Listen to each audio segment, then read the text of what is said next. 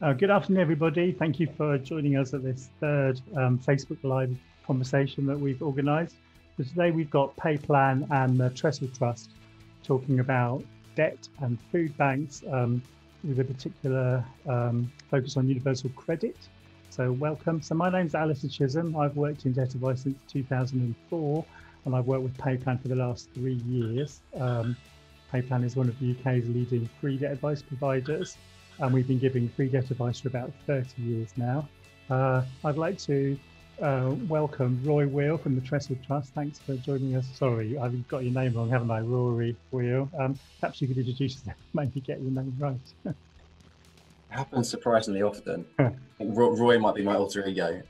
Yeah, thanks very much for having me on, Alistair. So I'm Rory. I'm the Policy and Public Affairs Officer at the Trussell Trust. And the Trussell Trust is an anti-poverty charity who supports a network of 1,200 food bank centres across the UK. In addition to providing emergency food to people in financial hardship, we also do national lobbying, which is what the team I work in does. So we work with government, with partners and others to try and affect change to end destitution in the UK and to end the need for food banks too. Thanks very much. So today we're here to highlight the relationship between debt and food banks in the UK and to talk a bit about universal credit and also to try and provide some helpful information to anybody who is worried about their food or about their money. We can give them some practical tips along the way as well, but perhaps we could start with a conversation about, we've got some questions that have been sent in to us and some that we prepared. Perhaps we could start with, what is a food bank and who is it for? Thanks, Alistair. So food banks exist in different forms across all parts of the UK. And as I mentioned, there are 1,200 food bank centres in the Trussell Trust network. That's not all food banks. There are a lot more independent food banks in addition to that too. Food banks in our network generally work on a referral basis. So we work closely with partners in the different local authorities in which they operate, local citizens advice bureaus, for example, housing associations, and indeed debt advice. And when those organisations believe that somebody is at acute risk of financial hardship, they will refer them to a food bank where our volunteers will support people with a 3-day emergency food parcel to get them over and through that initial crisis. We're really keen to make sure that food isn't the answer and that the root causes of people arriving at food banks are addressed, which is why we'll provide wraparound support. We will refer them into other agencies to make sure that whatever the root cause of why they're ended up at a food bank is being addressed, which is why it's obviously great to be talking today with PayPlan, because that's an area that you guys have really, really strong expertise in. So while food banks do provide that immediate response in terms of a food parcel, there's a real focus on addressing those other causes too. In terms of kind of who uses food banks, we know that the vast majority of people who use food banks, around 95%, are experiencing destitution. So their weekly income after housing costs for a single person is less than £50 a week in many cases. So you're talking about really serious financial hardship. Food banks are there for people who can't afford food, not for people who just can't access food, which is an important distinction to make since COVID hit, where those two issues have sometimes become blurred. That's great, thank you. So that's really constructive. So emergency help when you need it and then help with the underlying causes. That's great. So the next question on my list is about who can get debt advice, and the answer really is anybody who needs it, anybody who feels that they're in financial difficulty. It's never a wrong thing to do to pick up the phone or make contact with a debt advisor. Advisors aren't here to judge, they're here to help solve problems. That's what we like doing. So nothing will happen until you're ready to take advice. We know actually that there's 8 or 9 million people in this country who need debt advice and only about 2 million people who access it. And we know that that's going to get much bigger because of COVID. So people contact us when they're ready. And the first step is just to pick up the phone and have a chat. I've had lots of clients say they wish they contacted us early, and I've never heard somebody say, I wish I'd waited another 3 years before I contacted you. So come when you're ready, we'll take you as you find you, we'll be kind, we'll be non-judgmental. You're in charge about the decisions, but take advice when you feel you need it, I would say. So the next question we've had, which you've kind of covered, but I think it's worth asking, Rory, is about the link between debt and food bank support. Do you need to be in debt to use a food bank? No, you don't need to be in debt to use a food bank. There are often really, really strong links between people who are experiencing debt and needing to use a food bank. So around 3/4 of people are in arrears on at least one bill who are arriving at a food bank. But that isn't by no means the case for everyone. It's just a more common experience. Okay, thank you. So someone's asked a question about how important is it to get help quickly. So with regards to debt, one of the challenges that we face in the debt world, I think, is that debt collection activity is sometimes way too fast. A few years ago, the government gave guidance to local authorities saying that they should only use court as a last resort, and they were talking about council tax debts and liability orders in the magistrates' court.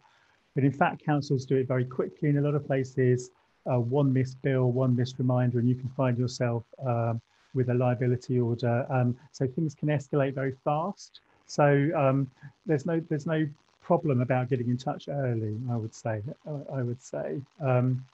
Do you find in with the Trussell Trust there's issues where people have perhaps been turning to friends and family first and exhausted those, and how that fits into your process?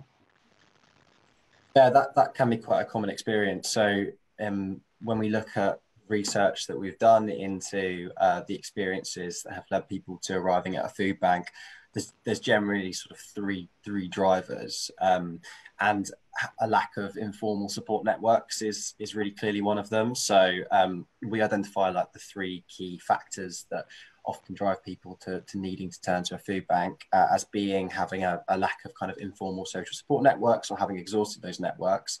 Secondarily, the kind of low value of welfare benefits and the challenges with accessing those benefits, delays and so on. That's a really important second factor. And then the third factor is kind of adverse life events, which can push people into situations of immediate financial hardship, and those three things can often combine as well. So yeah, the other kinds of social support being exhausted is definitely a really relevant factor in thinking about how people could be forced to use a food bank. I think we find that there's the same thing in that there's a lot of complicated issues about money in families, and sometimes people come to us when they don't want to turn to their family. Sometimes people come to us because they want to keep things very confidential, and that's fine as well. As I said before, we take you as we find you, and we work with you in the way you want to be worked with. Somebody's asked a question about when people get to the point where they feel they can't cope, and what mental health support there is around the services that we offer. Is that something you'd like to talk about? Yeah, so I mean, I think again, this is an area that we would work with agencies in our local area to address. Essentially, food banks are run by volunteers, so you would never go to a food bank to seek mental health support. You would go to a food bank to seek an emergency food parcel. But there would definitely be referral routes into local mental health services and others. But I would suggest looking at the likes of Mind and others for advice on what's available in your area, rather than relying on food banks for that. And there was also something, Alistair, I was just going to pick up on in your last question as well, about kind of social networks and debt and kind of debts to family and friends and so on, because I know we obviously wanted to talk a bit about the links of universal credit and debt, and what we've been seeing in food banks in recent years is actually a reduction in the number of people who are indebted to family and friends, and an increase in the numbers who are in debt to the Department of Work and Pensions. So this has been a really, really significant factor that's changed in the last couple of years, is that whereas previously the most common lender of people at food banks would actually be just, kind of social networks and family and friends. And actually that we've seen that fall over time relative to the Department of Work and Pensions, and debts to government have actually been one of the big things we've seen since COVID hit, with a big rise in people who are having to repay debts back to government as opposed to private lenders and friends and family. Though those two groups still, feature quite prominently, that's a bit of a sort of new picture for us that we're, hoping to try and change. Exactly the same picture at Pay Plan, where public sector creditors are becoming more and more important in the balance of debts that people have. And they're also the creditors that are often most difficult to deal with. They're often not very flexible about what they will negotiate. And sometimes they have extra powers that means that they just take money from people, and people can't afford to lose that money. So they're less likely to have an affordability assessment. There's a lot of discussion with government going on about that at the moment. But so although people find themselves in that trap, although they're unfortunately got creditors that are more difficult to deal with than some other people, but it's still worth getting advice, because there are routes in, there are teams at the DWP that help vulnerable people that we can contact. So it's always worth taking advice, even if you've hit a brick wall yourself when you're dealing with that organisation, I would say. So that brings us neatly onto the next question, actually, which was about the rates of universal credit. You mentioned low levels of universal credit being a big driver of debt. So there's been this temporary £20 uplift on universal credit, and that's made a big difference, but it may not be permanent. Perhaps you could talk a bit more about that. Yeah, absolutely. So at the start of the crisis back in March, ourselves and lots of other organisations in the anti-poverty sector, we're really seeing a big rise in need, an immediate rise in needs that occurred around the start of lockdown, and the likes of Trussell Trust, Citizens Advice Bureau, Joseph Rowntree Foundation, and many others were kind of calling for not just the jobs retention scheme, as important as that was, but real significant changes to the social security system, because we've known for too long the value of benefits has often unfortunately been too low, and when people face deductions and debts, they're just pulled under and having to turn to a food bank as a result. So it was really welcome that at the very start of the crisis we did see that £20 uplift in universal credit. We also saw an increase in local housing allowance, so people's housing benefit has gone a bit further to covering the real cost of renting. Both really welcome things, but as you say, Alistair, temporary, and the £20 uplift to universal credit is set to be removed in spring next year. We're of the view that that would take a lot of money away from people who are still going through a really, really difficult time. We think that £20 uplift should be made permanent. And also, crucially, we think it should be extended to cover legacy benefits as well. So the likes of employment support allowance and old job seekers allowance. People on those benefits haven't benefited from that £20 uplift. So there's a kind of basic fairness argument that we should extend that to all those groups. There's also, clear evidence that raising those benefits has a clearly positive impact in reducing food bank use. So some of the research we've done has suggested that if that £20 uplift had been introduced in normal times, we may have seen a 30% reduction in food bank use. And the only reason we're not seeing that significant reduction now is because obviously the economic pressures are so much greater. So the message is really clear that it's the right thing to do. If it had been done earlier, it would have been a really powerful way of reducing the number of people needing to turn to food banks by getting more money in their pockets, and that's why we really think that this is something that can and should be made permanent, alongside extending it to cover legacy benefits as well. It's a really, really important way of just making sure people have enough to afford essentials. And a weekly increase in the standard allowance from, I believe it's about £77 to £97 a week. That's really actually kind of really significant, starting from quite a low base, but it's still quite significant. So it's really important we hold on to that vital lifeline and it doesn't get taken away next spring. Brilliant point, really well made, and certainly we'd like to be involved in campaigning around that with you in the future. If anybody doesn't agree with you, what I suggest they do is go and visit their local food bank and talk to the people coming in hungry and see what they think about £20 a week. A kind of slightly tangential point. So one of the things that this government, going back to the coalition, really has done quite well, I think, is that they've been quite good at imposing regulations about treating people fairly on a lot of other organisations. So they created the Financial Conduct Authority that has lots and lots of processes about treating customers fairly and collecting debt more fairly, but they don't apply those processes to themselves. So just, you might have seen in September, the FCA is about to ban insurance companies from offering a better deal to new customers as compared to old customers. They should apply the same approach to the benefit system. So people have been on benefits for a long time. The benefit system is basically an insurance scheme where we all put money in order to mitigate risk so that we're looked after when we need it. People who've been on benefits for a long time are more likely to have the need for a new pair of glasses, new shoes, new coat, new furniture, that kind of thing. And the idea that we ought to be paying them less, I think, is just wrong. And I think that what I want to see from this government is applying to themselves more of the processes that they ask other people to use when they're thinking about treating people in difficulty more fairly. Yeah, I agree. I think it links back to what we were talking about earlier with the issues of deductions and debts as well, which is that obviously in the private sector, there's a need to carry out an affordability assessment before giving someone a loan.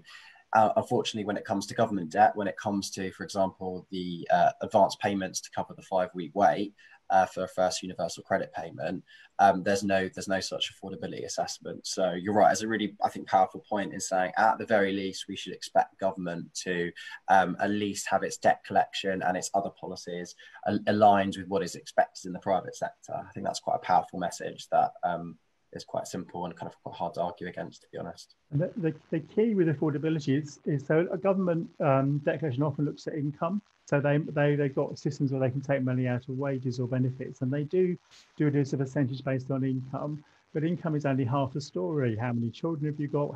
What is your housing cost? What transport do you have to pay to get to work?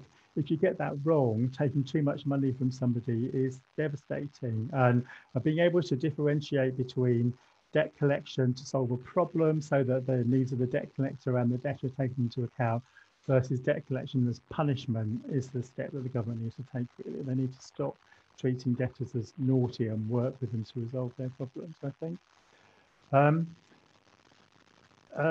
Somebody's asked about how they can work out what they're entitled to, because the benefit system can be quite complicated, and if you're new to it, as literally millions of people are now new to the benefit system, it's quite tricky. Have you got anything you'd like to say about that?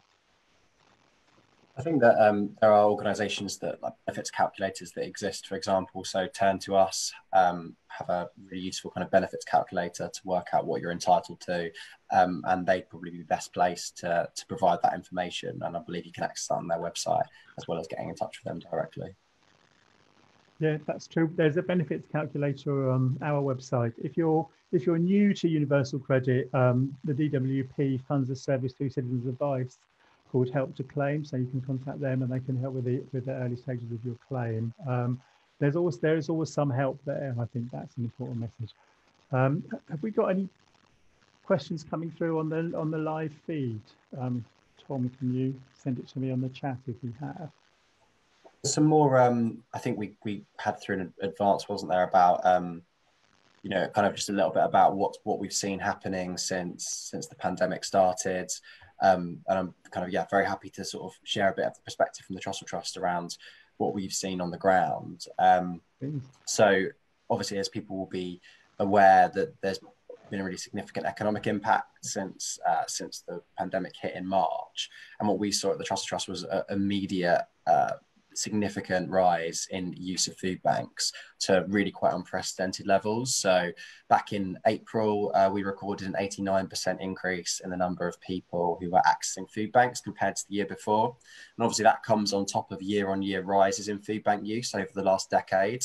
So that really significant rise back in April, unfortunately, has been sustained. So we have continued to see record levels of food bank use throughout the rest of the year and over the summer too.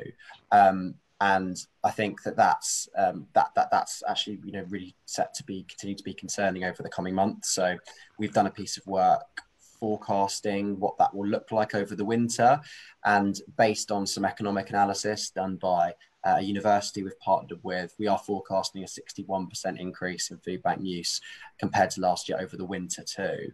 And there are some kind of underneath those headline figures, there are some sort of different changes in the kinds of people who are arriving at food banks. So a lot of people are arriving for the first time.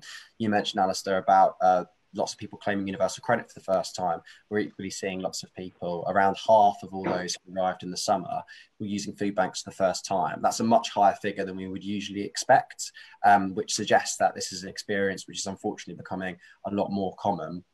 We're also seeing a disproportionate impact on families and children. previously, the proportion of families would have been slightly lower than the national average, but that's really started to change, which again suggests that much more is needed to support children and to support families through the economic crisis too.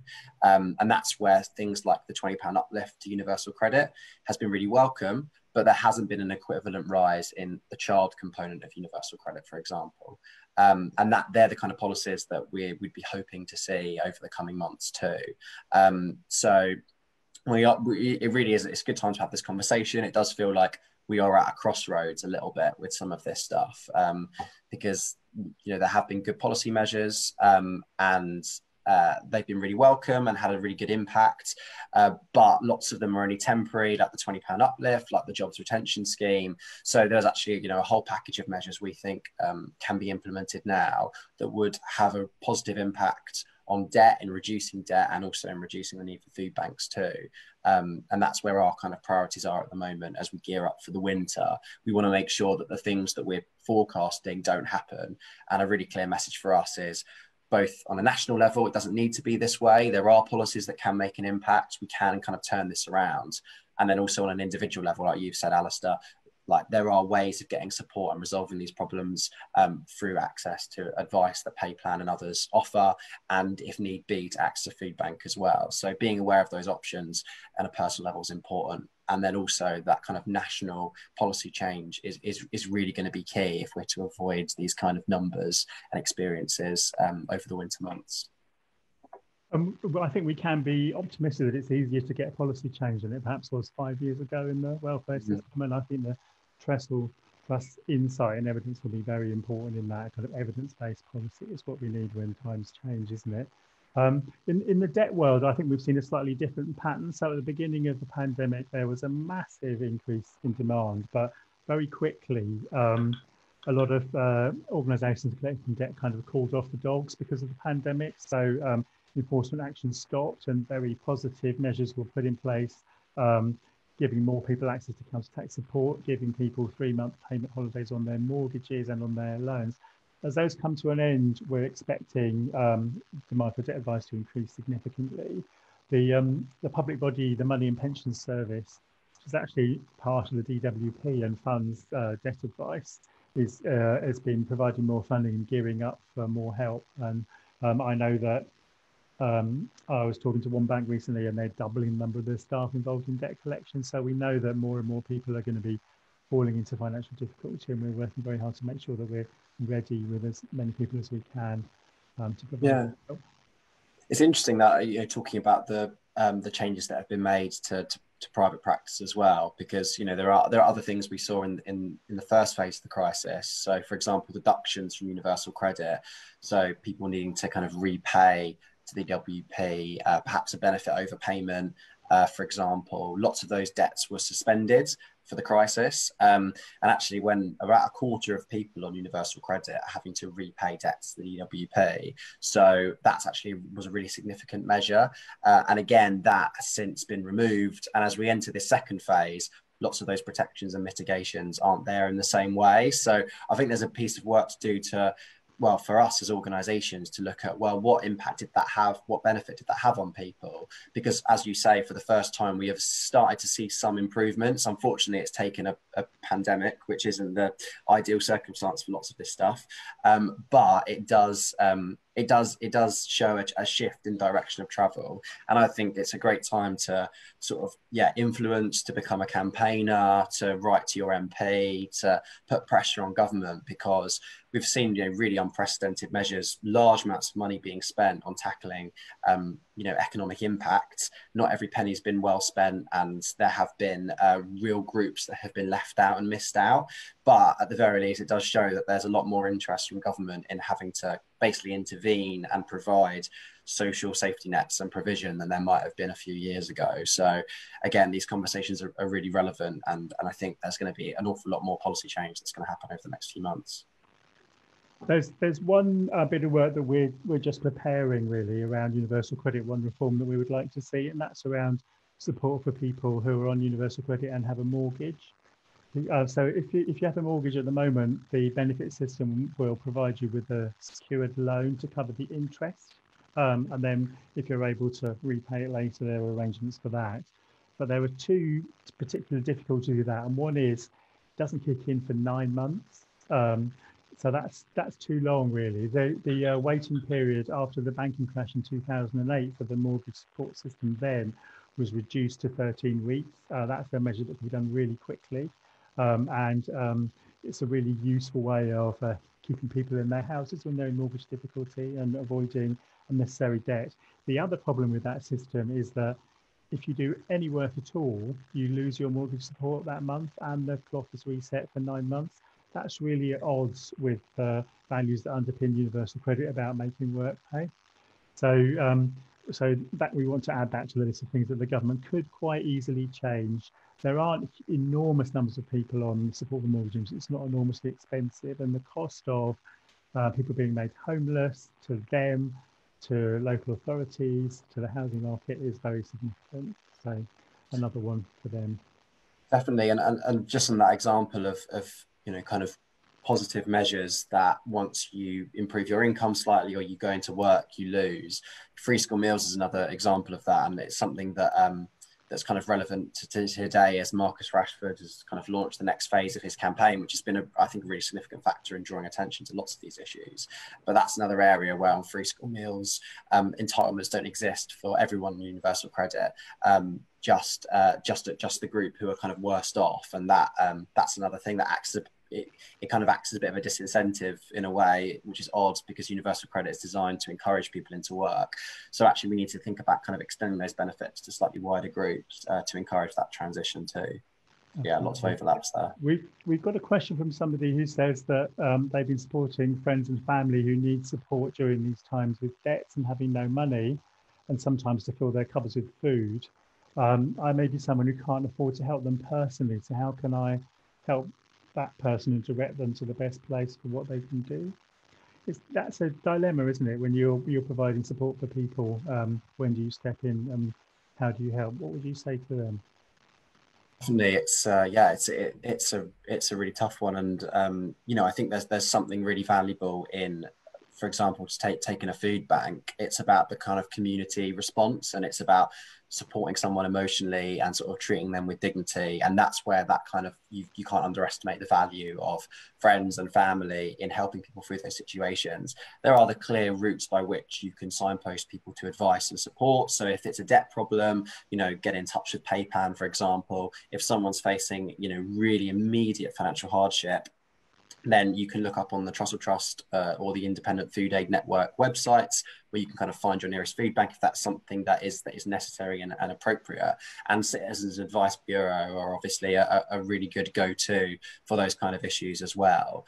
So there are community groups there are debt advice, there are other kinds of advice, but it's obviously important not to minimise providing kind of emotional support to people, because that will be so much more valuable than someone they don't know just on the end of a phone who has a really important role to play. But actually, friends and family, and making sure that people don't feel stigmatized, don't feel kind of marginalized and pushed aside, but are kind of worked with and supported to engage with those services, because it can be a really difficult thing for people to go and get that support. And particularly from a food bank perspective, we've spoken to lots of people who it was kind of the last place that they wanted or felt able to go for sort of very understandable reasons. So sometimes having emotional support for people to be able to access those kinds of support is just as key as the kind of financial or food-based support themselves. But yeah, it's a really tricky one.